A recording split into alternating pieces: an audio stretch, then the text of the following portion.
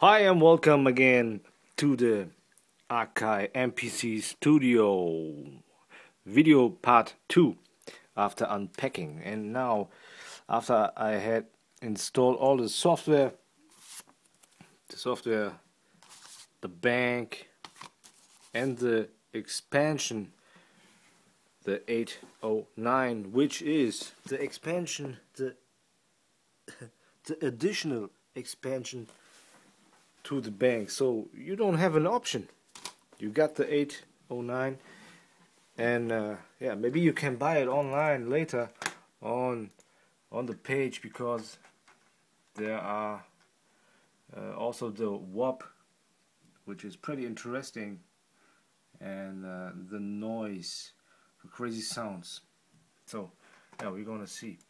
Of course, I updated or I downloaded the update for the software, because there's version 1.1 inside. So I downloaded here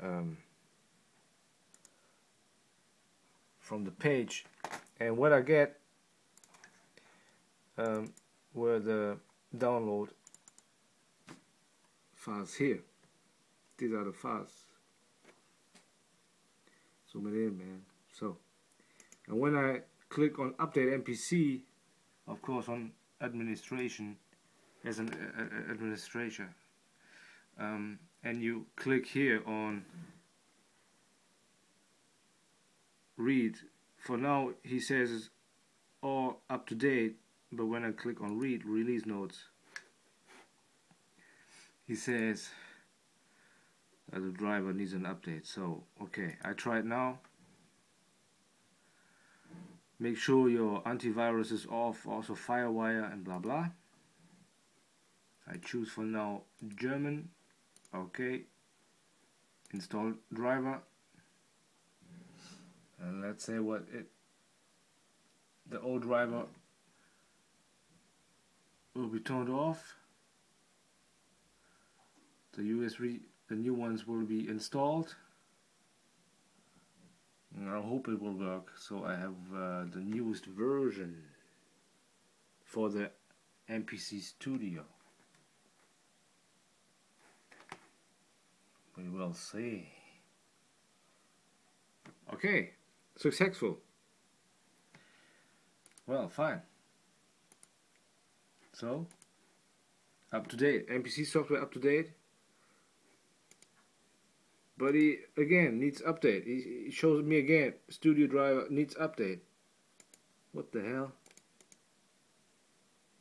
Well, I cancel for now, because I know that it works. I start the software and it works. Okay, you can see it works, and it started pretty well. For now, I doesn't have the MIDI in or MIDI out plugged, because I don't need it. These are the cables which are also in the box, because I think I get a USB powered and connected keyboard after my Firewire, because this is for my desktop. So okay, good. For now, on a third video we're gonna see how it will work with the software making beats. So peace, check it out.